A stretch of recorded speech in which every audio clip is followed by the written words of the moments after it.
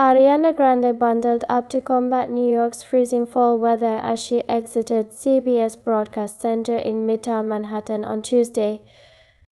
The 31-year-old pop star appeared to channel the Wicked Witch of the West Elphaba trope portrayed by her castmate Cynthia Erivo, while clad in a huge black puffer coat.